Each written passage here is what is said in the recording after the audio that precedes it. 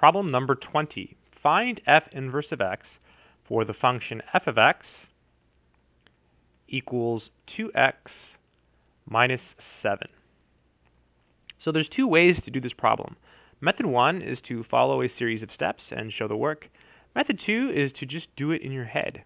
So first I'll show you how to show the work.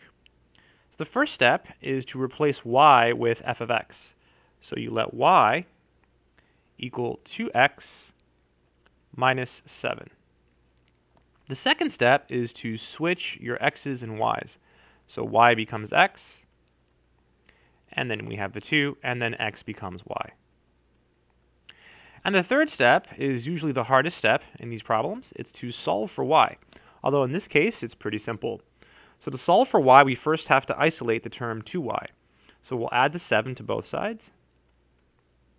So we end up with x plus 7 equals 2y.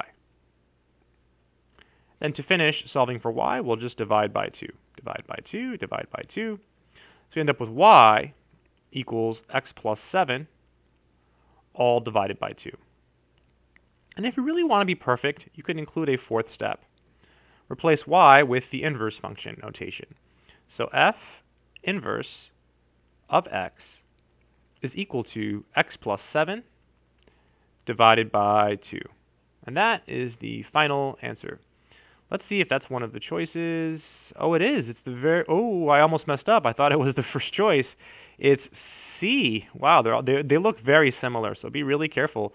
So C is the correct choice in this case, right? C is the correct choice.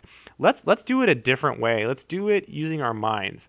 Now I'll show some work, but you can do this process in your head. So the other way is just to write down what f does to x. So it takes x, and it first multiplies it by 2. So I'll just put mult 2. Then it subtracts 7. So I'll put sub 7. Okay, now we can write the answer down. So f inverse of x. So it takes x, multiplies it by 2, then subtracts 7. So go in reverse order. Takes x. The opposite of subtracting 2 is adding 2.